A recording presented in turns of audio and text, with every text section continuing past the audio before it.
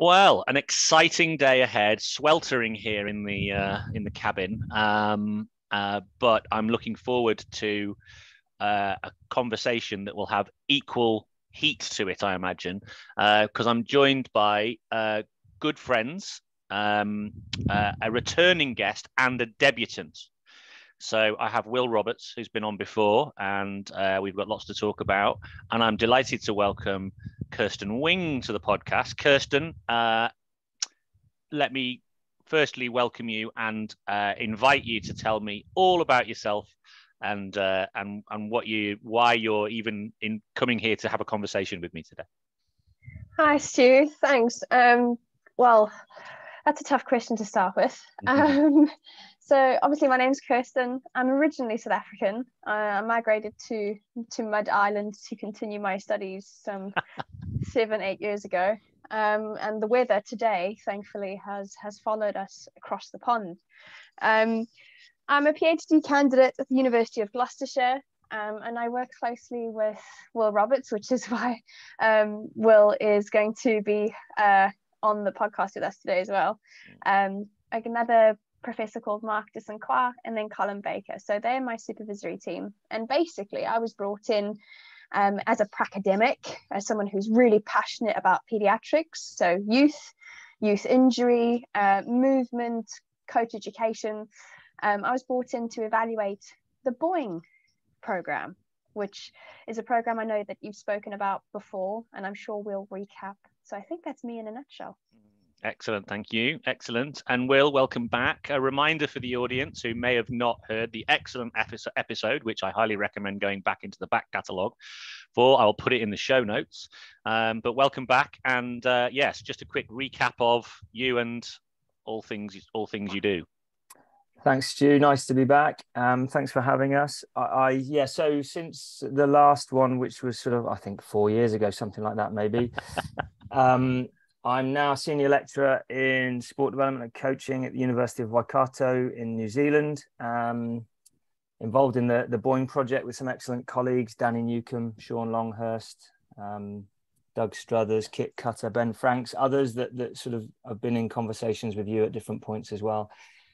So that's part of what I do. And then, very, very fortunate to be part of the Children's Coaching Collaborative that's a sort of collaborative amongst a number of organisations, looking at how we support and develop the workforce with a mind to supporting young people's movement and enjoyment of sport and physical activity. So a bit about me, but all of it collaborative and with brilliant people. So I'm basically hanging on the coattails, as I will, of Kirsten today. Excellent. So where to start, really? I guess what might be useful, actually, I might come to you first here, Will. I know we have spoken about Boeing in the past because you've been on with Danny to talk about it.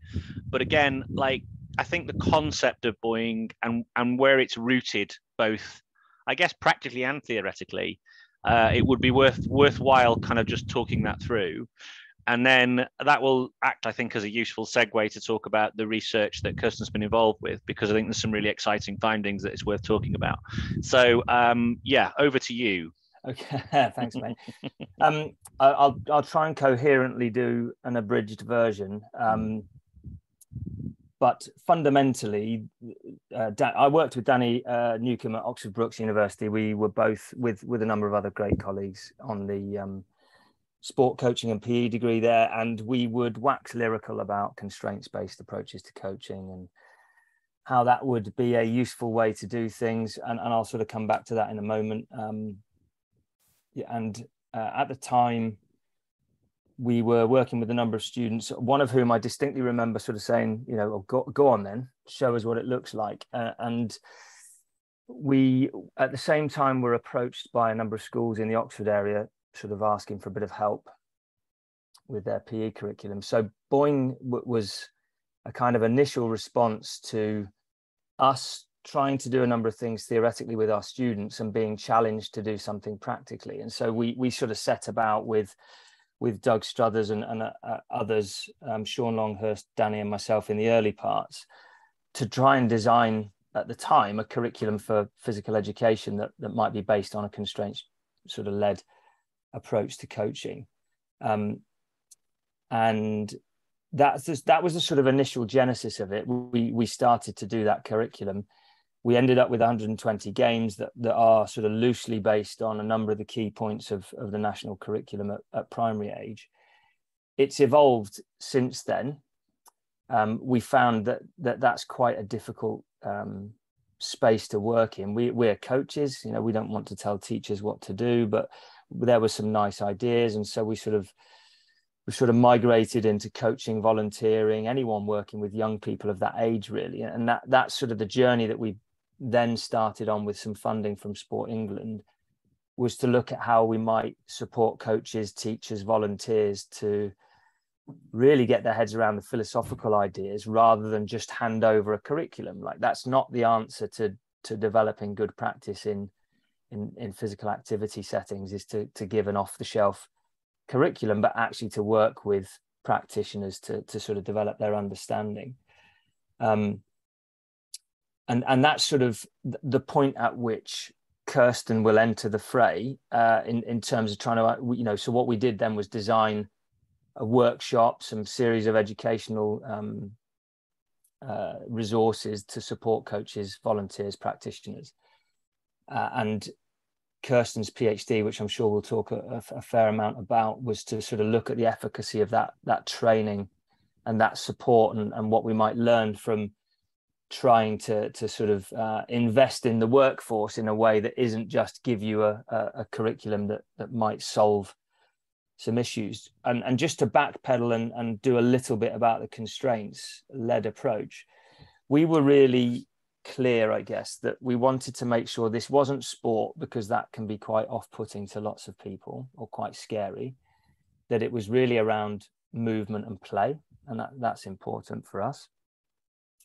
And the constraints-led approach is where a lot of my research, I guess, is founded, looking at how we might design playful environments that lead to decisions, to movement, to expression, to an enjoyment of moving that isn't based on a technical sports model, but is very much based on an exploration of interacting with obstacles, with others, with the environment. And we just felt that having a really solid theoretical underpinning would give us a better opportunity to support coaches, volunteers, teachers, because then you can actually talk to them about a philosophical and theoretical underpinning that they can then run with on their own. And it isn't just, oh, there's a game. It's genuinely understanding, why might I do this game, and what might I tweak and develop and increase the challenge, lower the challenge, to make sure that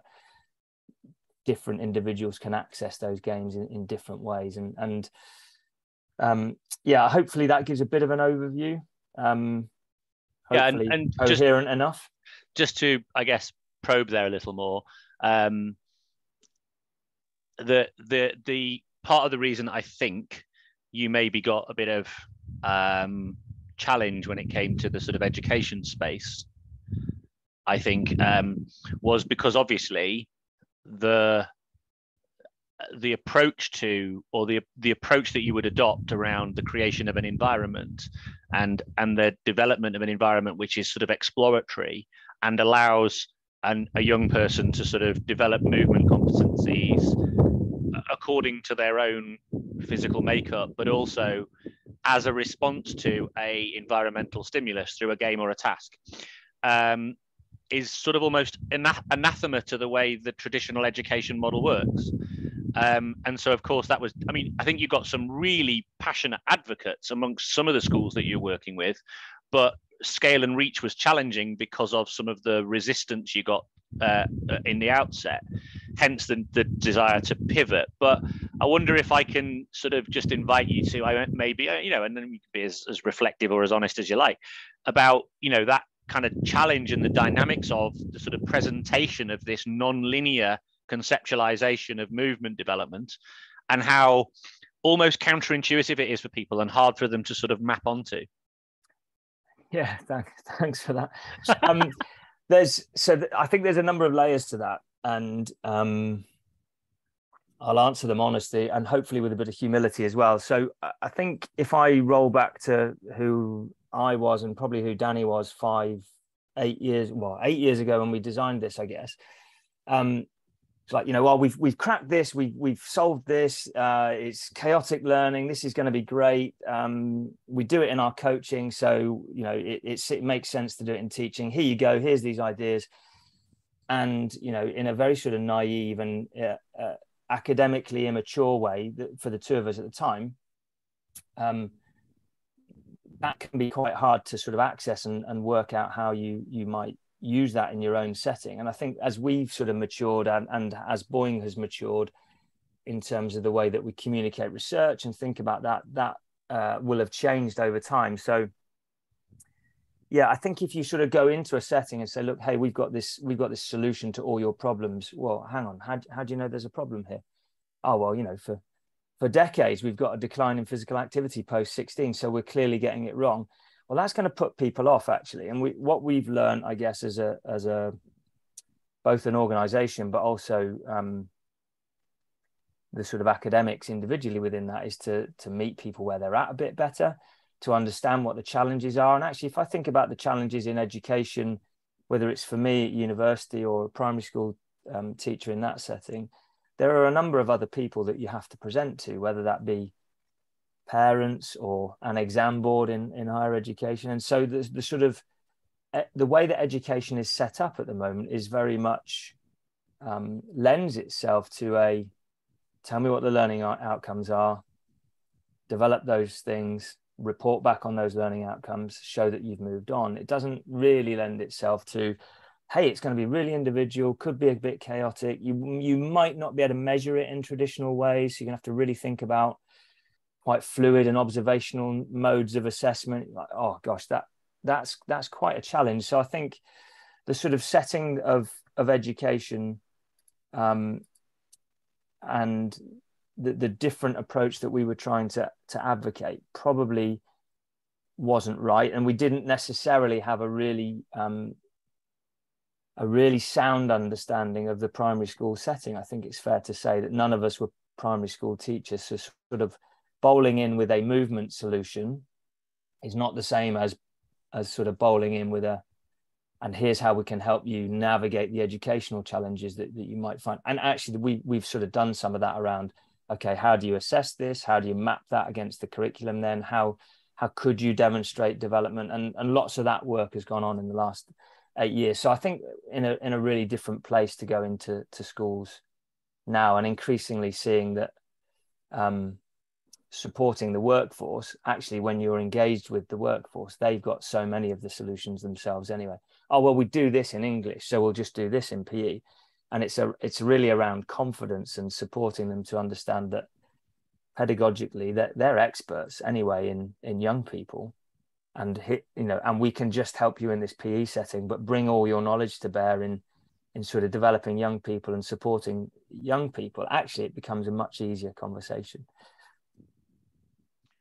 So I guess presenting it as the solution towards now as one of a range of approaches that somebody could sort of add to their toolbox, so to speak. Yeah, and I think that's my reflection over the last few years is that is actually really important. That as long as we've got the sort of young person at the heart of our thinking, then we can start to use a range of things that are available rather than just, we must do this thing. If I think of an example, something like the Daily Mile taken out of context is, well, do we want people just to do that, or do we want them to enjoy? But actually, if that is a part of what is a wider curriculum, and I'm not trying to, I'm certainly not trying to say anything derogatory about the Daily Mile, but I think some people have jumped on the back of things like that, interventions like that, or interventions like Boeing, and said, oh, well, you can't just do that, it's too chaotic, or you can't do that, it's too regimented. Yeah, but if that is part of a wider curriculum with the child at heart, actually they do need to do that, because maybe it's some calm time and it allows them to socialize with others, and actually that becomes part of a really rich and meaningful curriculum that's quite diverse, that then in different ways can really tap into the knowledge, confidence, attitude of young people towards physical activity. It's when those things are done in isolation, without intention, without much sort of thought, that they can be less purposeful, less powerful. So and I think that's sort of where I think we need to move generally in the workforce, is not towards silver bullets, but towards a well-intentioned, wide and varied sort of experience for young people in physical activity. Yeah, no, I mean, I totally agree. And sometimes, it made me reflect a little bit sometimes on, I obviously am a passionate advocate for non-linear, constraints-led, ecologically driven, or approaches, partly because I just see great promise in them, and they've been transformative for me in terms of my practice. But I recognize as well that it's not everyone's cup of tea. And likewise, I mean, like, my view is that the problem we often have is that there is only really kind of like one offer to practitioners in terms of the kind of theoretical basis around how they might go about things. So I do passionately believe in presenting the alternative. I think in time people begin to realize that one has greater strengths than the other, and then they might start to make more informed choice about the way they go and do things. But it's just not being presented with the offer. So this, as a method, say in the education context. So yes, you can do it this way with the learning outcomes and a more sort of linear prescriptive approach. But here's another way with equal validity, and actually then people can start to make an informed choice. Quite interesting. So Kirsten, you're oh, sorry, go on. I was just going to say, sorry, and then, like, it's over to Kirsten because she's done all the real work. Is we were talking off air. There's a sort of sense, it's quite easy to judge. How I coached 15 years ago would not be how I coach now, sort of thing. And I'm drawn to this this idea. I was watching some coaching that was in a sort of performance context with no opposition, and I'm there thinking, oh no, it's not constraints. Where's the opposition? You need decisions. And I've made this judgment, and I walk over, I have a chat to the coach. Oh, what about a game? What about some opposition? Actually, that young person doesn't have very much confidence, so I've given them the space to explore without the difficulty of a defender there, because I know they'll, I've done this for the last few weeks and they'll fail, and I'm on my back heels thinking, actually, there's a really well-intentioned decision there. And then we had a chat about, okay, how might we do that differently, and what could that look like? And I think that's, for me, it's those conversations and meeting practitioners where they're at and trying to understand that context, and then supporting them to, as you've said, look, here is a really valid alternative, and it might look like this, and we could do that. And I think those conversations have sort of helped us kind of progress things. And I know Kirsten in her research will have been having those sorts of conversations with coaches, and that's the key bit, I think, is the messaging and thinking through how we support those that have to do it day in, day out is something that's part of this, and not just throwing sort of theoretical and conceptual answers at people, or here's the curriculum, we've solved it for you. No, like it just doesn't work. You can't do that. Yeah, I totally get that.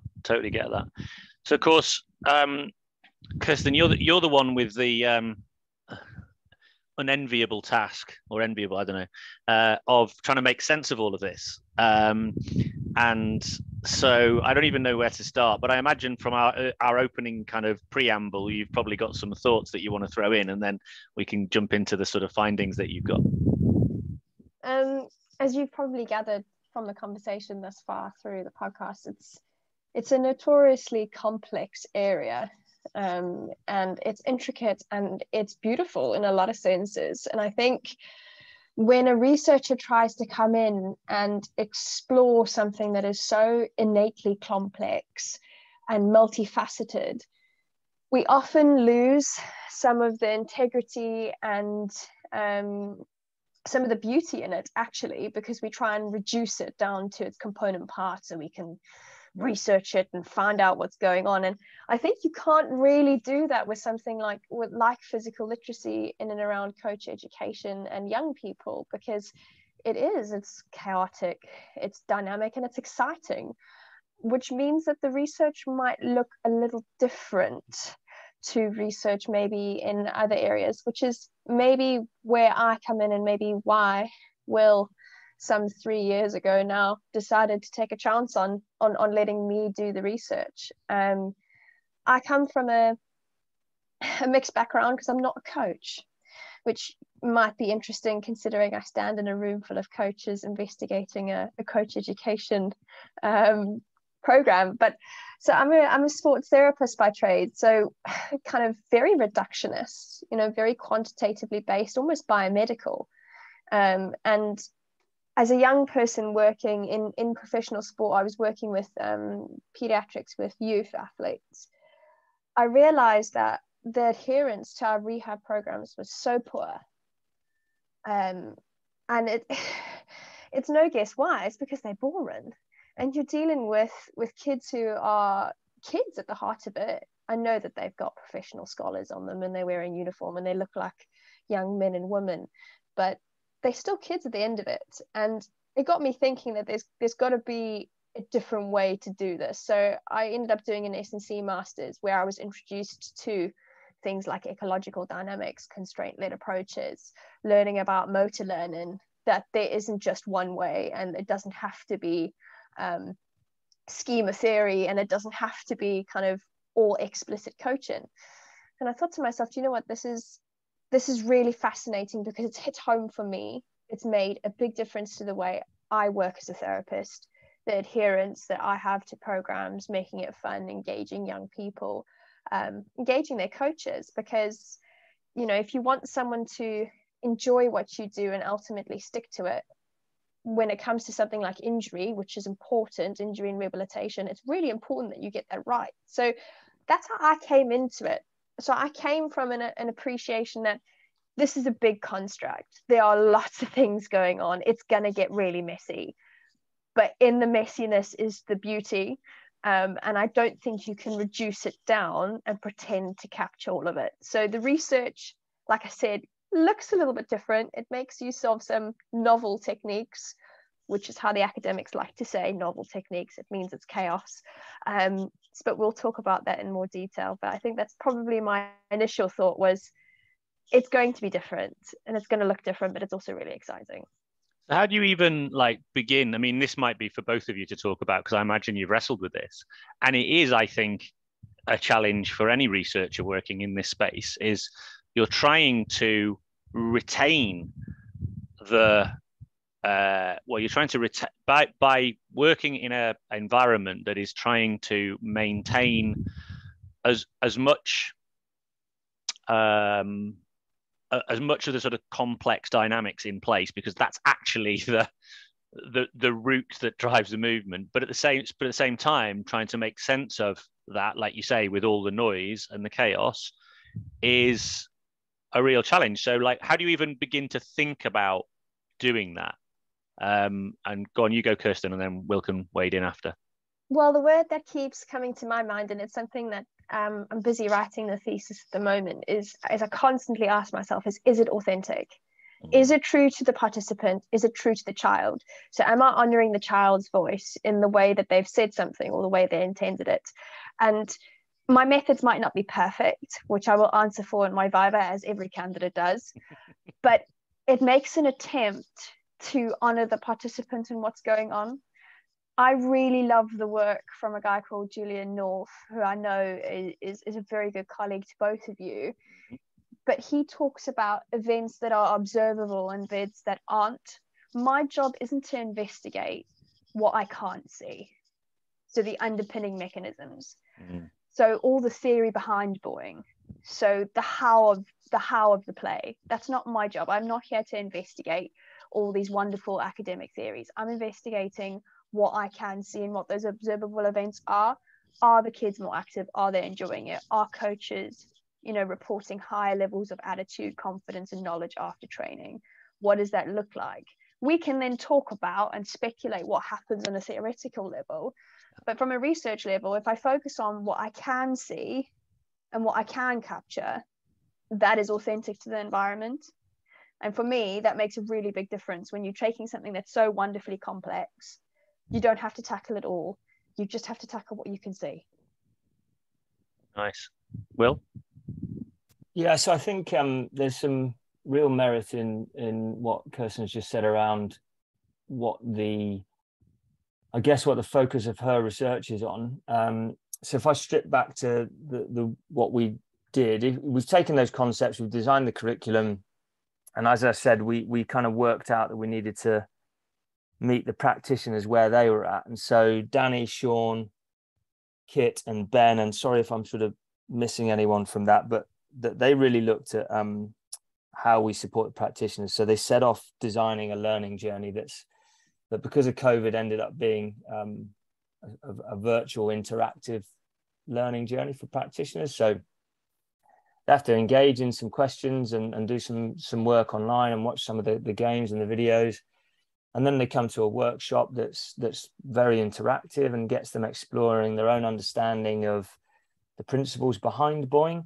And that's really where Kirsten's research is trying to kind of have its laser focus is, not do constraints work or don't they work? We're doing some of that work in the background, but her work really is focusing, okay, how do we get coaches to adhere to, understand, be confident in working with those principles around nonlinear pedagogy, constraints, and what does that look like in their practice? How are they adopting those? How are they maintaining those ideas in their daily practice? And that's where we've kind of looked at this, so that we retain some of the complexity, but of the kind of game design, without trying to understand that, but trying to understand how the coaches operate with it. And I think that's where for me, the interesting work is, and where it links with the children's coaching collaborative work that we're doing is really trying to understand how children experience the practice of the coaches ultimately. So we've put them on this workshop, we've supported them, we've developed them. What then does their practice look like? And how do children engage with that practice? Is it better? Is it worse? Does it help them? And that for me, I think is the novel piece of Kirsten's research, is really understanding what coaches do with the knowledge and education they've had, and how young people interact with those coaches when they start to maybe do things differently, or for us to understand why they don't do things differently. And I think that we'll hopefully we'll get to some of the findings that are coming out of the early work. And I think this is where the challenge is for us, is to support coaches beyond bite-sized education opportunities, right? And that's what we're starting to see, is they like these ideas, they see some validity in these ideas, they're engaged in the notion that we might do coaching differently, but then what? How do we support them? Because it's hard. It's hard. To lead on from what Will was saying around kind of the ongoing use, the research project uses a framework to help us make sense of the chaos, if that makes sense. And it comes from healthcare originally. It's called the RE-AIM framework, which I've found particularly useful. And if you haven't heard about it, it is quite straightforward to use. And it talks about reach, effectiveness, adoption, implementation, and maintenance. So many interventions like buoying will hit many of those targets. Very few interventions will do the RE part and continue to do the adoption, implementation, and maintenance part. So the maintenance is the last category that comes in that framework. And that's where things start to get tricky, because it's not just, did it work short term? Did it work long term? And did it evolve? And that is, I think, the key that so many people are trying to find is can it continue? Can it evolve? Can it grow? Yeah, I mean, I remember the RE-AIM, and I'm glad you brought it up, because I was gonna ask about it. So if you are talking about, I really like it as a framework, actually, and almost like as a framework for the design of any kind of people development intervention in many ways. But I wanted to just ask about it, because like the reach element, how do you conceptualize the reach element? that's the interesting bit for me, and then we can drill into the other bits. So it's all about access. So reach is about, how do I reach the targeted population? So the targeted population for Boeing, believe it or not, is so unbelievably widespread that it makes researching it a bit of a nightmare, because you've got so many wonderful, diverse people. You've got teachers, coaches, coach educators, volunteers, community workers. It can basically be anybody who's working with young people. Getting access to certain groups we know is going to be incredibly challenging. And that's why this project is so unique, because it works with partnerships that are already established in industry. So as a researcher, I'm not actively recruiting a particular demographic. I'm actually recruiting the people it's already working with. Again, coming back to that word authentic, it's the people that are actually interested and actually, working in the area on the ground with the kids that might need this kind of intervention to be exposed to. I like that. And so if I'm right, re-aim, there's like a colon between the re and the aim, and that's because reach and effectiveness is defined by adoption, implementation, and maintenance. Am I right, or have I got that wrong? So it can work both ways. Okay. So generally, how it's been used in academia recently is the RE is kind of the design part. So who are we going to target, and how do we know that it's going to be effective? Now, that can be based on lots of information, lots of reading, kind of previous studies. But our target population for this intervention ultimately is the kiddos, because it's all about the kiddos. But we've got to go through practitioners to get there. So our targeted population is the practitioner. We know that practitioner education is fairly effective, and we've proven that in the first part of this thesis. Online workshops work. We know it. We know they do. But then you've got to move into adoption, implementation, and maintenance, and that's more around, how do I help the organization utilize the resource in a way that works for them?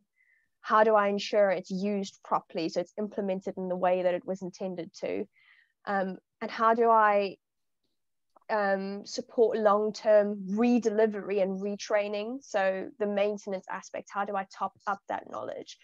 And it will look different for every organization. Maintenance looks so different for whichever group. So for example, if you're dealing with a group of coaches working in a particular environment, it's going to look vastly different to those who are working in a community setting. And that's where it starts to get really fascinating and really interesting, because the children are different and the practitioners are different. So it's bringing together such a wide group of people and kiddos. And it's going to look so unique on every level, which as a researcher makes it so fascinating, because you're never going to reach one conclusive answer. So but broadly speaking, you said something quite interesting there, which is in itself probably worthy of conversation. Online learning works. So how do we, I might be jumping ahead too far, we might need to get to some else, but how do we get to that conclusion? Like, how were you able to kind of make that point? Because the reason I asked the question, the reason it's interesting, is as somebody who's worked in workforce development forever, there's something that I refer to as the hard problem of researching workforce development, which is creating the causal link between an intervention and a change of behavior that you hope is going to be transformative. And sometimes it's very difficult sometimes to make that link, but we here, or I say you have managed to get something, or to be able to make that kind of statement. And I know you wouldn't have made that statement without thinking it through. So tell me how we can come to that conclusion. As many PhDs are structured, you kind of have a couple of different studies within your PhD. So my first one was around looking at knowledge gain, confidence gain, and attitude in practitioners. So that's the pre. It then looks at changes in those same characteristics directly after the workshop. So it's a pre or post. Really straightforward, really simple. Now, I must reiterate, it's perceived knowledge. I don't come in and evaluate the practitioner's knowledge. It's how they perceive their knowledge, confidence, and attitude to be. Now, that first study comprised of almost 1,000 individuals who went on the Boeing program. and they completed a pre-workshop survey and a post-workshop survey. Now, we did this before COVID in person, and we did it during COVID lockdowns online. So our delivery moved online. There is no statistical relationships evident in the data that would indicate that the online workshops are less effective than the in-person workshops. So there is no correlation indicated between those two data sets. So we're seeing the same changes in the online workshops than we are in the in-person workshops. That might surprise many people, because a lot of us have traditionally enjoyed running around the indoor hall, playing the games ourselves, learning it from that perspective. But as one of my participants so eloquently said in an interview, and they're happy for me to share the quotes of that, was that doing it online removed so many more barriers, because if we're trying to access people who aren't sporty, who don't want to engage in this, we need to consider some of the barriers that they face. So she said it actually was a facilitator for her being online, because she didn't have to worry about running an indoor hall. She didn't have to worry about those kind of constraints, which for her terrified her. So we wouldn't have had the engagement before. Meanwhile, online we do. So the statistics that we've got, so it was kind of quantitatively based, sorry for the qual people in the room. It does get qual later, I promise, but it starts off with quant. So just looking at pre-post, we're seeing massive changes in knowledge, confidence, and attitude pre and post workshop. So we know it is working. We also know that it's also being retained. So there is a drop off about 20% across all of those characteristics, but we also know it's higher than the pre-workshop training values. So we know it works because the participants are telling us that it works. Okay, so that's interesting, because famously people talk about I think it's the Ebbinghaus forgetting curve, isn't it? That, you lose about 90% of the information, but you bucked that trend, it seems. Well, I certainly haven't, but it seems like our UK workforce has. Now, I think it's about retaining the key pieces of information. We're all going to interpret and retain different key nuggets from learning. I'm sure if you ask all three of us what our highlight was from the podcast at the end, we'd probably say different things, but we've all taken something away. Now, as long as that something is useful in delivery and is founded on what Boying calls its 6 C's. So I'll let Will explain that in a second, but those are the key aspects of Boying. Those are the key components of Boying. And many people are walking away with those and then using them. So again, the implementation maintenance is going to look very different depending on what hit home with those individuals. But what they're telling us is 6 months after, they're in a better place than they were before to use play and non kind of constraint-led approaches in their delivery settings. It's interesting. I mean, I know I was one of your subjects in a face-to-face context, and I still remember, I take away quite a lot of things, but there was one thing that I distinctly remember, which is the opening warm-up game, which was the no ball game, which is brilliant because it's just a way of people getting to know each other and getting to know each other's names, which is quite a fascinating. And I still use it today. So if you're using an n=1 anecdotal story of its success, I would entirely concur. Will, Kirsten's just brilliantly thrown you under the bus and sent you scrambling to find the 6 C's.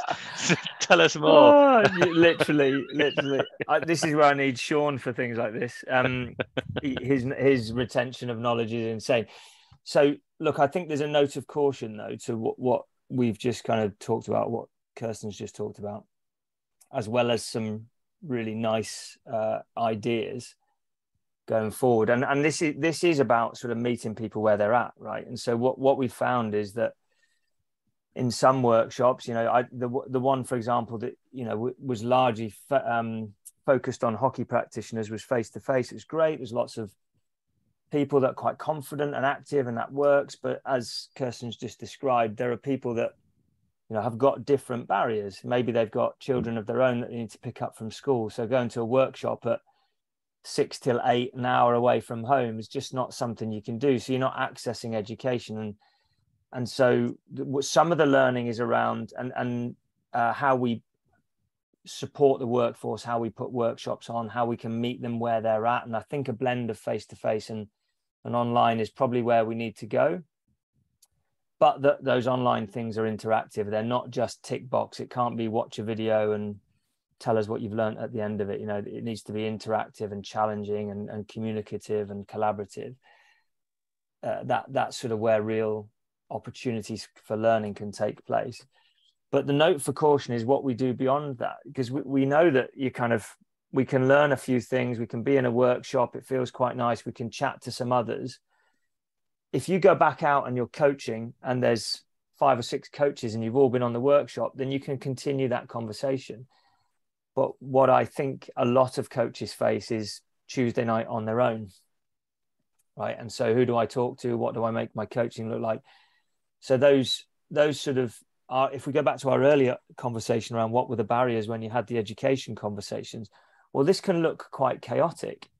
So if I'm coaching on my own and I'm coaching in a sort of fairly non-linear, chaotic, problem-based way, and I'm on my own and I don't remember what the 6 C's were, and I'm scrambling for them, and there's a bunch of parents on the sideline expecting what they think coaching might look like, do I maintain that practice? And that's where the re-aim stuff is interesting.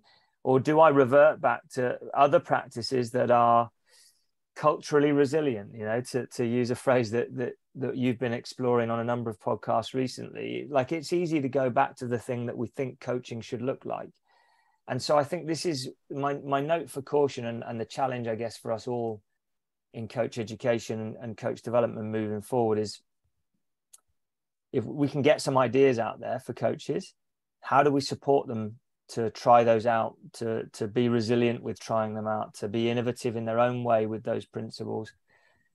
You know, I think I know what that might look like, but that's resource intensive. It's lots of mentors, it's lots of coach developers. It's a really coherent online space for them to go and visit and to be supported. And I know there's a number of organizations, you know, Sport England, UK Coaching, governing bodies, trying to do those things.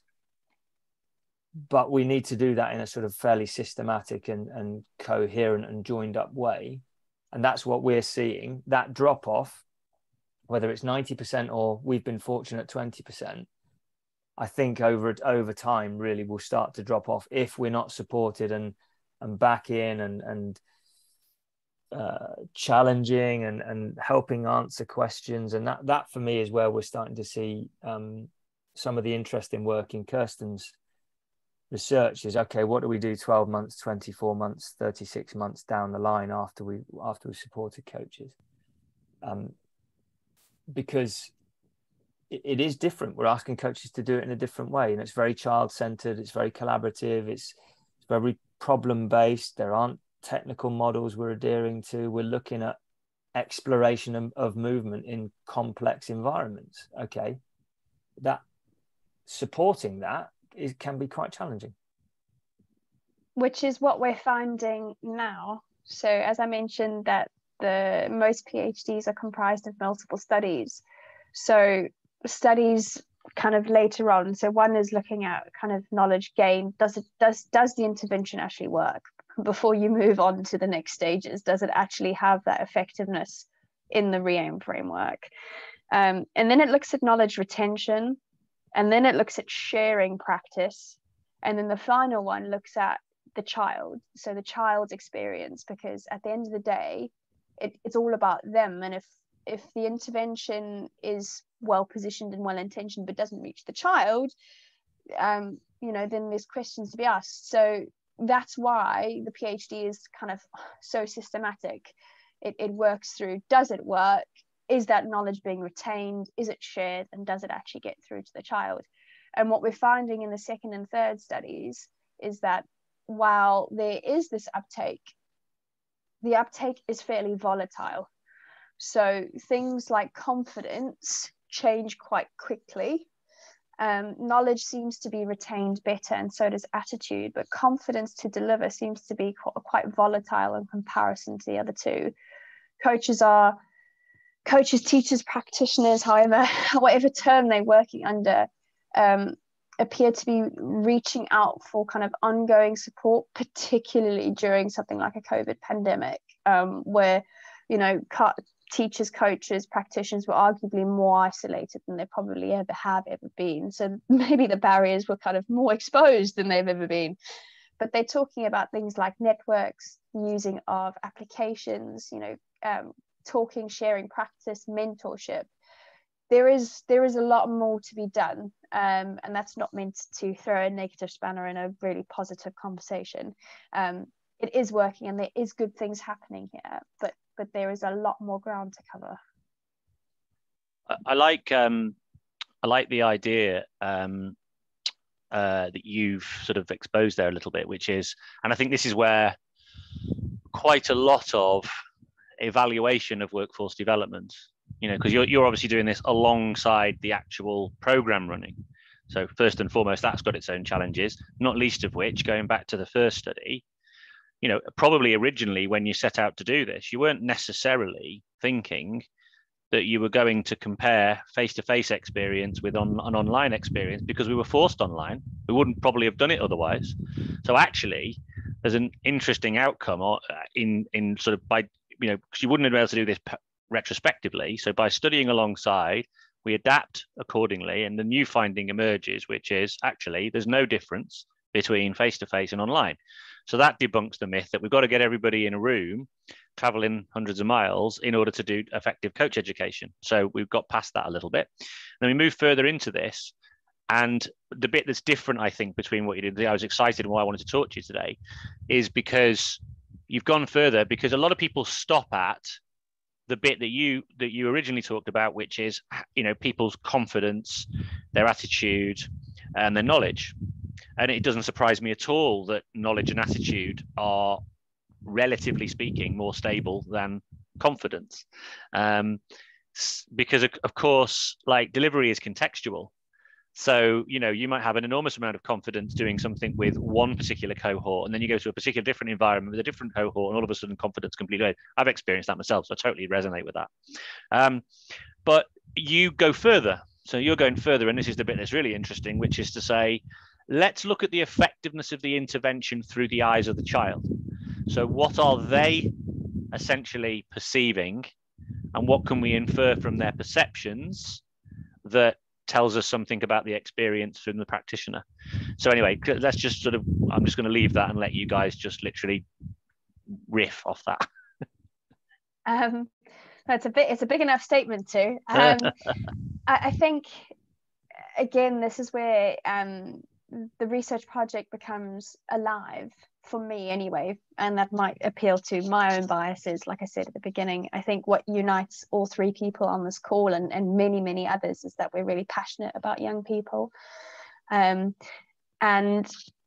it's got to work for those who it's delivered to, because they're the end users. They're the ones who the whole project has been designed for. It's like Will said, it's child-centered.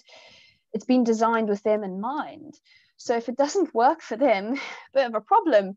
But what the research does is it looks at kind of the traditional methods of, yes, practitioner education is important, and it needs to be retained. So that training needs to last, and it also needs to be shared amongst practice, and that's how things grow. Otherwise, it becomes very siloed. But if you look at the child's voice, we're using something called unfinished stories. So you might not have heard of it. I certainly hadn't until I looked into this area, but it is becoming more prominent. It actually originated, from my understanding, from the criminology field, using a non-invasive, non-confrontational way of interviewing young people about traumatic events. Now, it's not being used in that context at all here. Well, I hope not anyway. It's where the child draws an experience in response to a question or a statement, and then narrates that drawing process. So what we've asked the young people to do here is, if their coach, practitioner, teacher has completed the pre-workshop questionnaire, the post-workshop questionnaire, a 6-month follow-up, so we have our longer term journey, and being interviewed a year after training. So there's 4 data collection points for a practitioner along this journey. Once they've completed that whole journey, we then speak to the child. So we then know that adoption has taken place. They are implementing it in their practice. So we do want to know what the child thinks of this new way of play, this new way of learning that they've been exposed to. And I think we were all really surprised at what these young learners started to draw in various ways. So the learners that we've spoken to thus far have drawn a whole range of themes. They've drawn collaboration in some senses, so they value people, you know, more than maybe what we expected. So I'm talking maybe to one drawing in particular here, where a learner drew the family members watching on the side whilst they were playing a sport, and in its narration it had very little to do about the sport and everything to do about the people on the side. So that was really interesting, that there seems to be a real value on those that they have around them. Something else that they drew that took us by surprise was, yes, they seem to enjoy play very much so, which, okay, not surprising, but they seem to enjoy digital play as much so, if not more so, prominently in these drawings. So they're talking about playing online, talking about playing with friends, but it's never alone. So all the children who've drawn technology have never drawn technology alone. It's always been in combination with something, either somebody or another task. Now, I think that's probably reflective of the generation that we are working with, and we will, you know, coach in the future. And those who we teach to coach will coach in the future. So I think that's a really interesting topic around, there seems to be this world of digital play and physical play. I did not expect that to come up when I asked a young learner to draw what play meant to them, particularly in the environments that we're talking about. So where we've collected data, we collect the data where the child is in that session. So we go to the school, we go to the squash court, we go to the rugby pitch, we go to the football pitch, whatever it is, we're actually collecting data in that setting. So it's surprising when they draw something that's so far outside of that setting when you're talking about play. I think Stu will take it from here now. Unless you've got something to add to that, Will?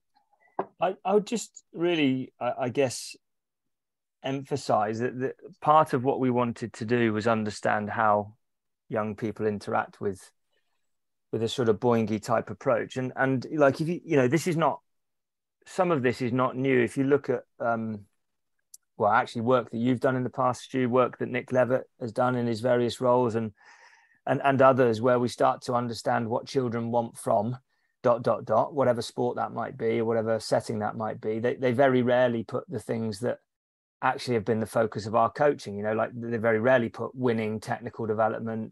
You know, they often put friendship, fun, games, and those other things become part of what they list as important. But so some of this is no real surprise, that young people want connection, they want enjoyment, they value family being present, they value sort of other forms of play, digital play. Like some of those things are they're really interesting, but they are a reflection of young people in society, I think. And they're also a reflection of not everyone is involved in physical activity for the reasons that we think they might be, or we assume or presuppose that they might be. And I think this is one of the challenges for us across the sector.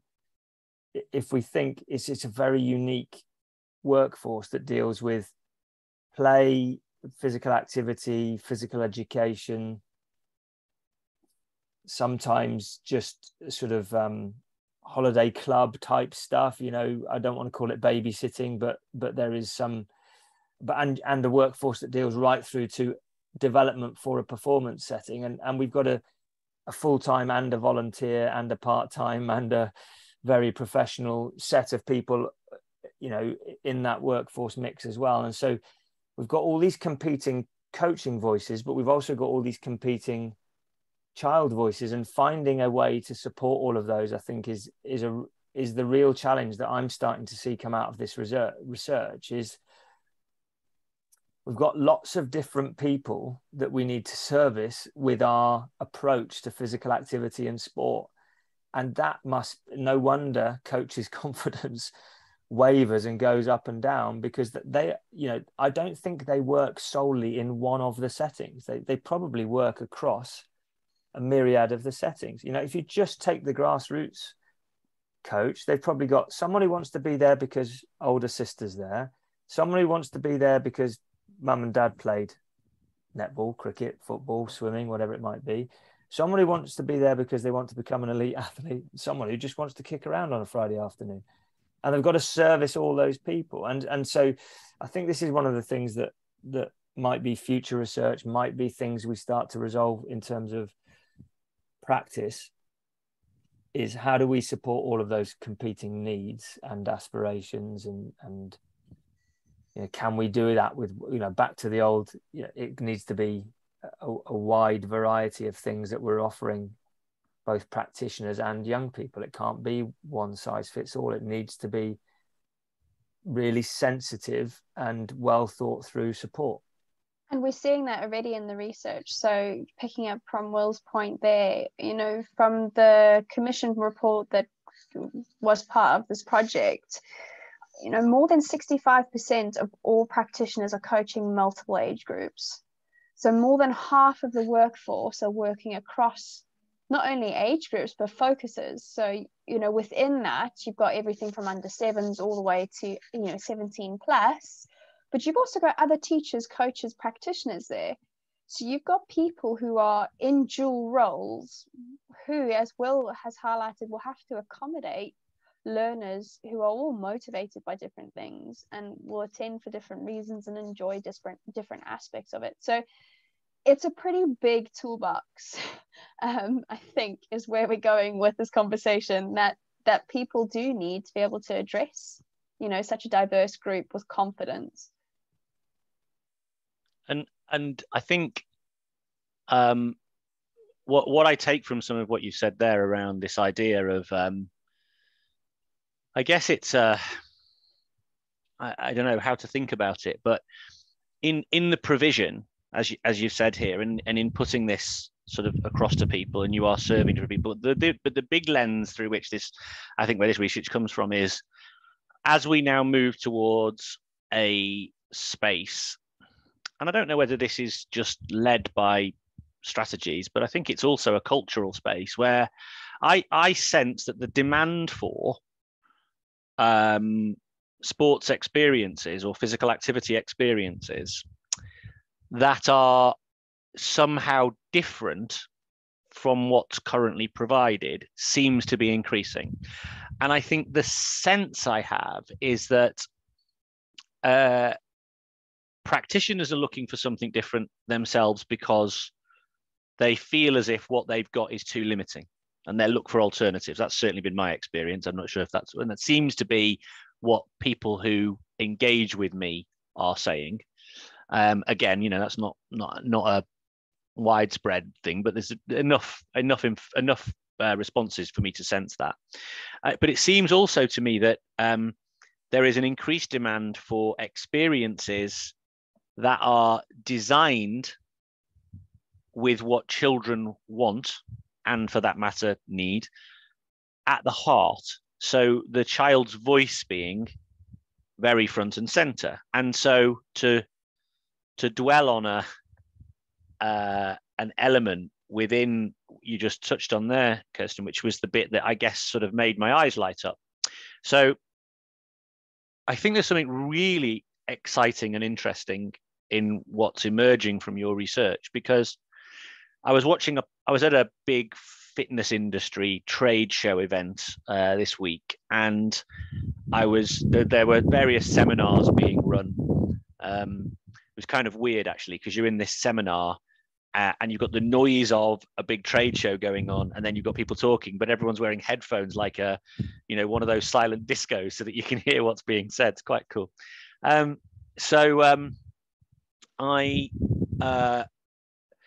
in that trade show event, there was a discussion about technology and about the digital space and about how, it's perceived as a threat to physical activity because children are becoming more and more sedentary and spending more and more time indoors in screens than they are externally. So often the argument is presented as it's physical activity against technology.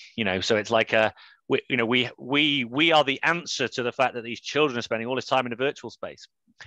Whereas I think what your research is at least suggesting is that actually that way of thinking we have to challenge, because these digital natives are, the virtual and the physical are a normal part of their life, and that they don't really see a distinction between the two. Clearly in what they're showing, they actually, the physical and the virtual are kind of synonymous. So actually in the design of experiences, we probably need to be thinking about baking in the digital so that the two sort of blend, and home and outside are the same. And then there's another thought for me as well, and this is where I think the constraints comes in, and it actually links to the 6 C's that you talked about earlier on. So these are the kind of Boingy principles, aren't they, about it being captivating, challenging, constant play, collaboration, creative, and celebrating being unique. So those 6 C's, those dynamics, in my mind, offer a bit of a framework around experience design. And, I could probably see that, if you were a video games designing company, you'd probably have those 6 C's as being central to your design philosophy. So actually, to think like a digital video game designer, and there's some interesting research in that space, and also think about like creating a natural kind of bridge or connectivity between the physical and the virtual, probably has to be more central in our thinking around physical activity provision for young people going forward. Look, I think it's a very interesting area that's probably going to develop quite quickly, whether we're on board with it or not. I certainly don't have the answers. It's certainly not my area of knowledge yet. It's certainly been exposed to some degree by this research. It might be, for another candidate to really jump on and investigate and run with it. Unfortunately, it is going quite a lot outside the scope of where I want to focus, but it is something that they are saying. And I do think that if we want to progress moving forward with the child at the center of what we do, and if that is really genuinely the focus for a lot of policy moving forward, I do think we need to listen. And I do think we need to listen actively. So if they are saying that there is this synergy between digital and physical play, there does need to be a solution to incorporating that or defining that or exploring it. Like I said, I have no idea what that looks like yet. We stumbled upon this almost by accident about 5 months ago doing the research. I certainly haven't necessarily seen it kind of as starkly drawn as this elsewhere. So it is interesting, it is exciting. I know will probably have more insight on this, because although I work with pediatrics and I love them to bits, I don't live with them. I think will have a more well-rounded opinion on this. I think you've sidestepped what was a challenging question quite well there. Look, I'm not going to weigh into the well, I am, but there are better people looking at sort of game design and digital, and some of those great folk have been on your podcast as well, I think. So I don't want to step all over their research and pretend to know everything about this particular area. But I think as a coach, as a parent, as someone that's sort of interested in game design in my own coaching, I think it would be remiss of us just to sort of suggest that we have to completely get children away from the digital. They're just very different human beings than we were growing up. The society they're growing up in is very different. I was out all the time, playing and moving and running, and we live in a different environment, and different pockets of our society don't have the access to do that sort of thing. You know, I'm thinking of friends who lived in inner city areas during COVID that couldn't get out and be active and move. They're in a flat and they were locked down and had to stay. So we need to start to appreciate different motivations, different access to physical activity. And I think digital is going to and has a role to play in supporting different pockets of people being active. So that's one consideration. There is some of this research being done in adult spaces. So interestingly enough, before coming on this, an ex-student of ours, a guy called Jack Reed, who's doing his doctoral work at Edinburgh, has done some research around sort of online cycling and running spaces, and looking at the sort of digital and the real worlds merging there. You know, if you think of things like Strava, and I don't want to, or Zwift in terms of cycling, yeah. You know, you've got these spaces that are exploring that digital realm and the impact that has, you know, and there are, I think, positives and negatives coming out of that research as well, in terms of, like, this is a great way for people to be active, but be careful because you're also being surveilled in some way. You know, you have to report your data, and other people get to compete against you. And some of the work I'm doing in academies that are very digitally driven, you know, they've got the data that on young people. They've got access to digital. We're doing some work with the Learning Lab at Southampton at the moment around VR and digital and learning. So there's no doubt in my mind that those worlds are converging.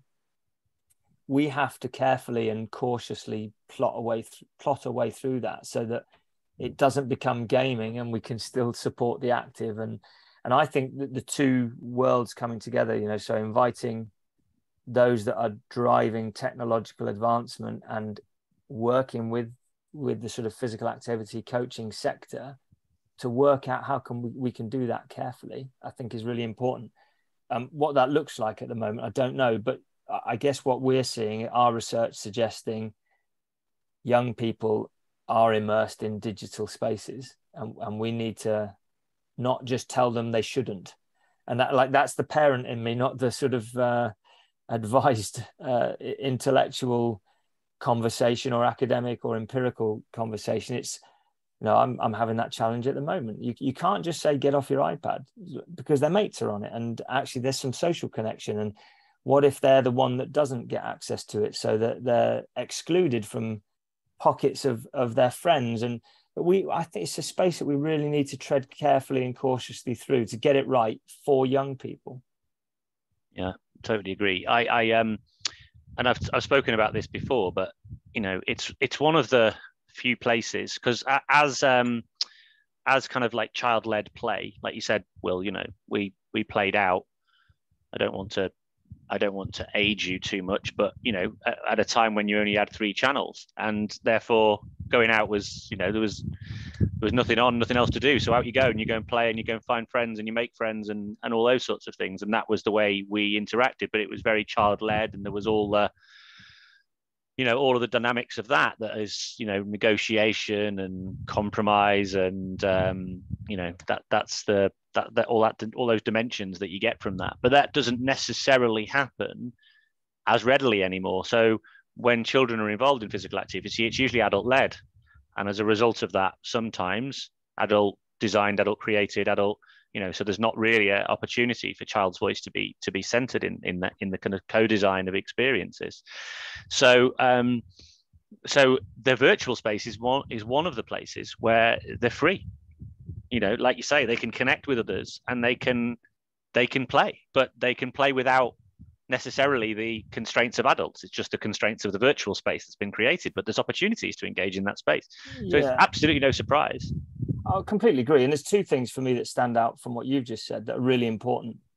Number one, and this is not in rank order, but number one, I think it's on us to design more appealing spaces for children to be in, because then perhaps they wouldn't be on the digital all the time.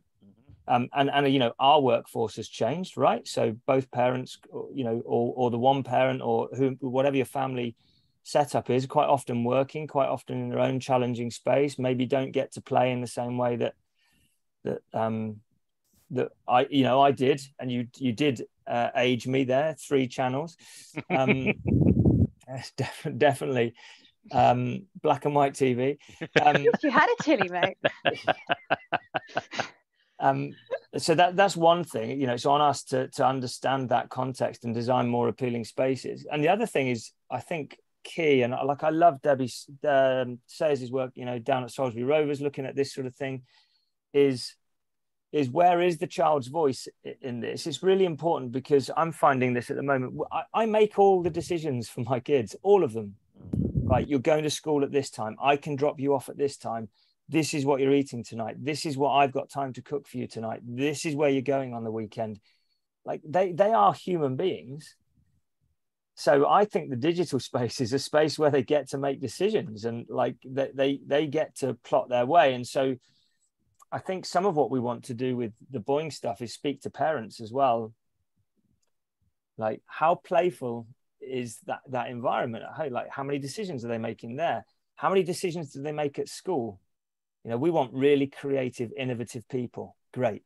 Sit there. That's your desk. Get in line. Like that's not creation. We're not going to encourage and cultivate creativity if their whole life is spent in a queue or in a line or ordered. We can't expect that of young people, for them to be both adherent and to be innovative and creative. So we've got to think about the things that we're exposing them to in their lives, not just in physical activity. And I think their voice is key in this, hearing them. And sometimes we might still have to make a decision on their behalf. Do you think that's a good road to cross? Yeah, I'm going. No, you can't. I'm sorry, it's too busy. Right. So we still need to support them and be the knowledgeable other and be the older person in the room with experience. But I think we need to hear them a bit more in physical activity, and we need to involve them in decisions a bit more. And then perhaps they'll keep coming back, and perhaps they'll find it more fun, and perhaps they'll tell their mates, and perhaps they'll pick those games up at home because, hey, we played this really cool game that, and I think if you watched young people at play, genuine play, like, and Boing, I'd love it to be, but it's not genuine play because we're still doing it for them. Genuine play is emergent, it's self-driven, it's spontaneous, and all the research tells us that.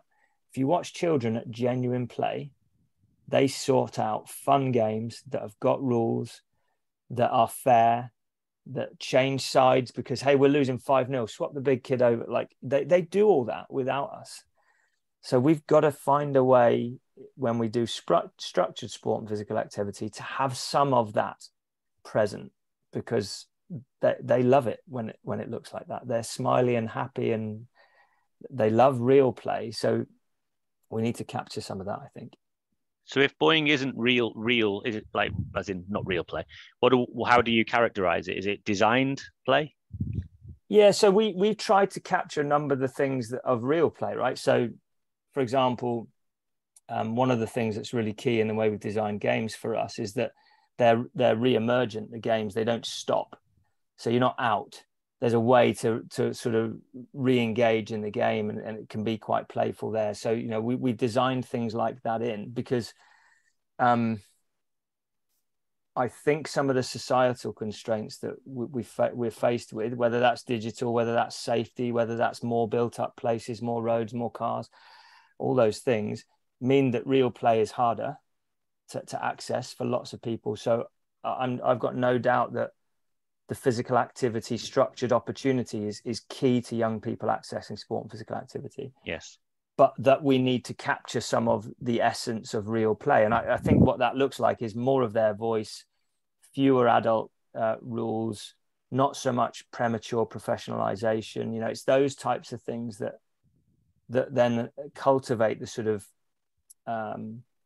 confidence, enjoyment, but that we are able then to also support competence, because I have this chat with a colleague a lot. If you get better at something, you're going to enjoy it more as well. So this can't just be fun enjoyment. We need to design in a way of allowing them to explore competence and the ability to move effectively, and merge that with confidence and knowledge as well. So look, it's not a really coherent answer, but I think what I'm saying is that we try and capture some of the the sort of real emergent, self-generating, child-driven notions of play, if we have found that we have to have structured practice, opportunities that are structured. If we can't just open the doors and say, hey, go and play at the local field, then it's great that we've got a sports club that puts that on. But let's at least capture some of the sort of fun, child-centered, their voice-driven decision-making type activity in that structure. Where I sit to, and based on what Will has said, when I try and explain this wonderful concept that, you know, these people have come up with to parents or, you know, interviewees or participants, I explain it a bit like a lasagna. So it's got all the cheesy goodness that anybody could ever want. You know, it looks amazing and you can bet that it tastes great. Child doesn't know that it's got broccoli, peas, carrots, all sorts of stuff hidden in that lasagna. Now, obviously, great time and great care has gone into designing that recipe to make sure that it's got that nutritional good in it. Now, I'm not trying to pass this on my own. I've learned from a very educated man that explaining things like a lasagna is a very effective way of explaining boeing. So I will credit Danny Newcomb, and I'm going to put it in brackets, Newcomb et al. 2019. I'm sure he'll love that. But it is quite a nice way of explaining it, in the sense that it's got all this nutritional good, and people have taken great time and great care to make sure that it is good inside. But to the kid, it still looks like a lasagna. Definitely. I used the term broccoli burger. Yes. Similar kind of idea. It's got all the nutrition, but it tastes great. So just circling back, Kirsten, because obviously, you know, the research and your work is the star of the show here. I took us down a bit of a side alley with the digital conversation, but it's an interesting area, and thank you also for skillfully addressing my tendency to take an early finding and massively overclaim and want to turn it into more than it is. But anyway, nonetheless, it's interesting, and I think it was worthy of conversation. But then, you know, where you've got to with the research is actually now we're using the child's voice. We're hearing from children, and we're seeing a change in practitioners.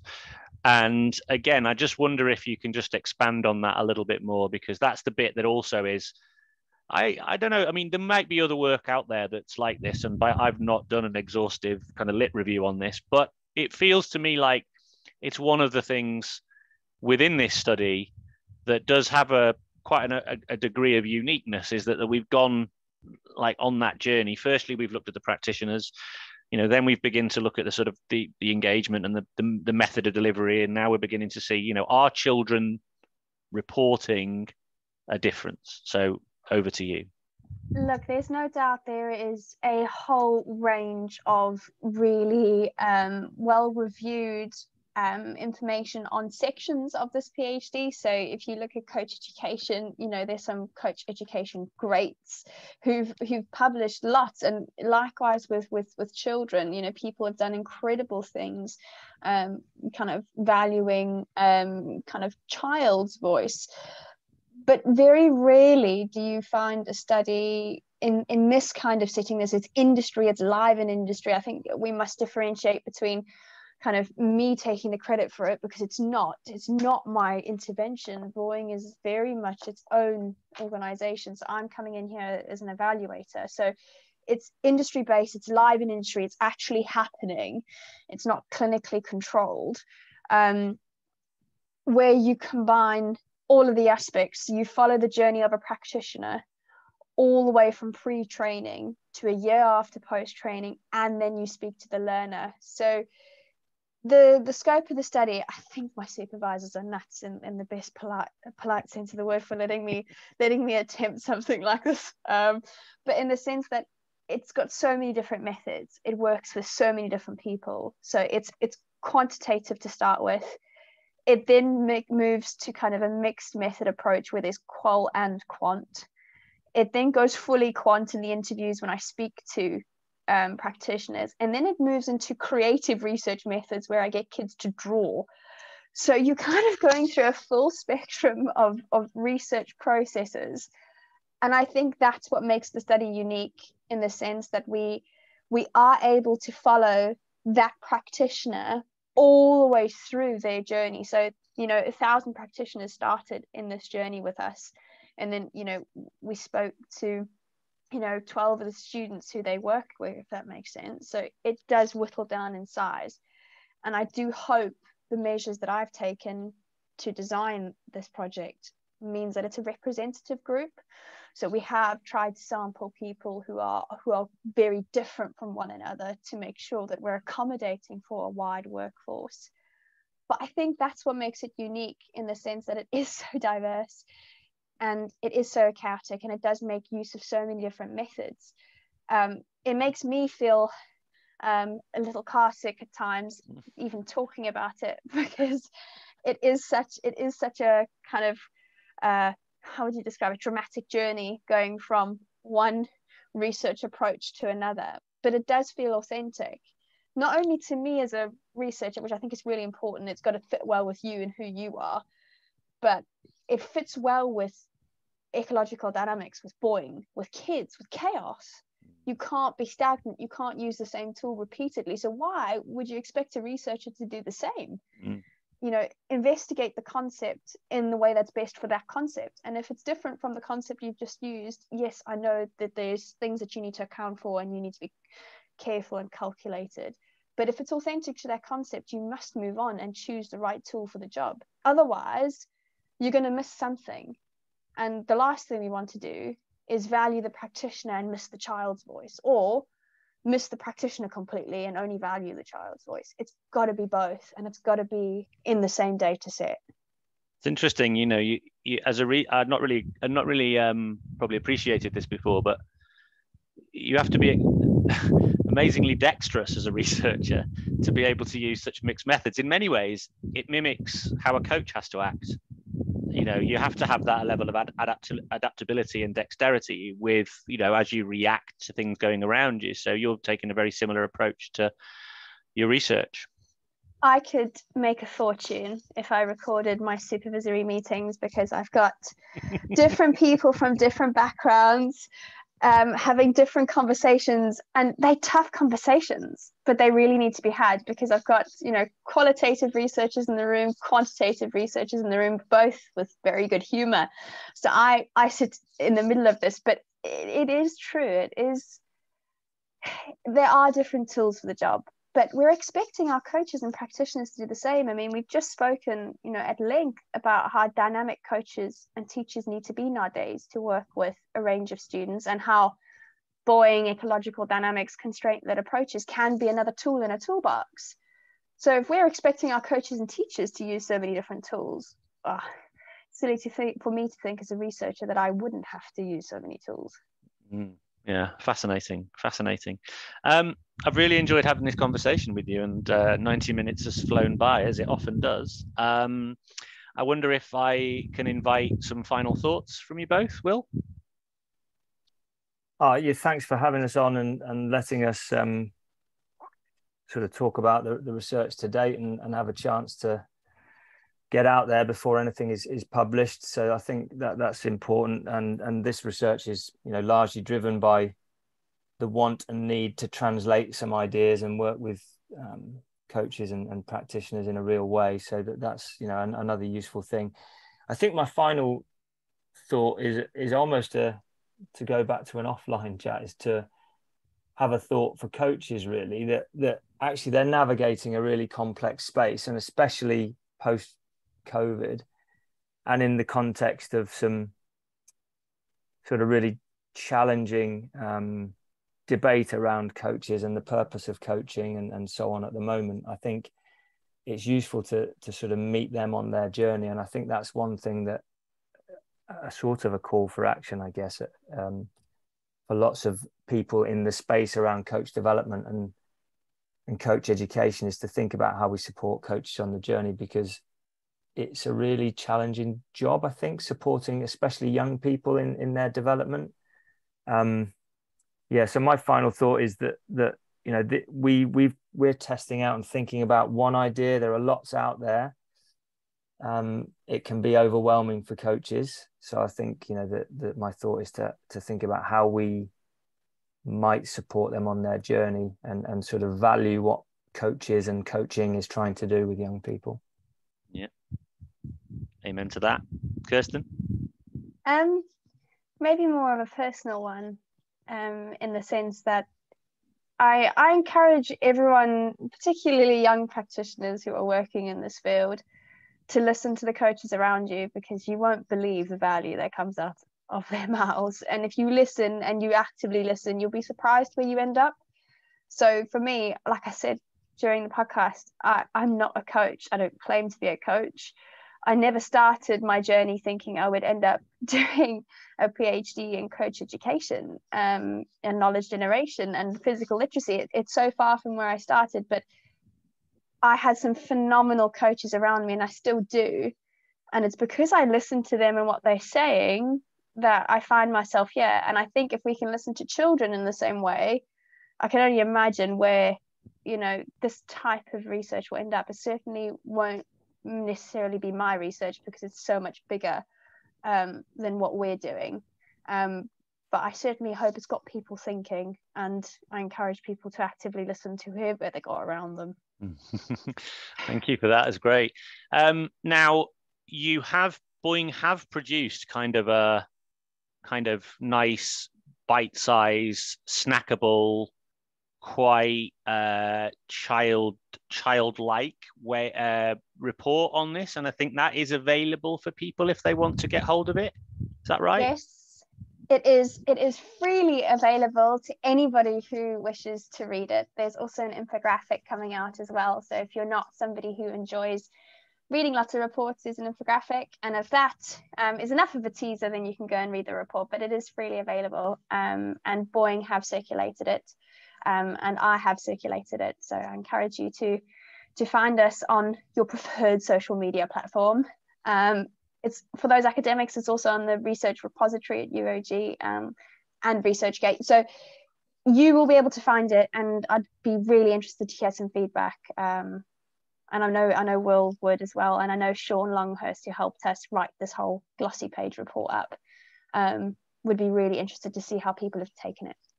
Yeah, I'll put a link in the show notes, and then people can have a look. Yeah, it'd be great to get their feedback. Hey, listen, both of you, thank you for taking the time to join me. It's been a great conversation, and I'm really looking forward to the continued work of Boeing and what we're going to do, and your research and your sort of final PhD coming out, Kirsten, because I think it's going to be really interesting. Thank you so much. Cheers, Stuart. Thanks, mate. Thanks for all the support. Hang on a sec.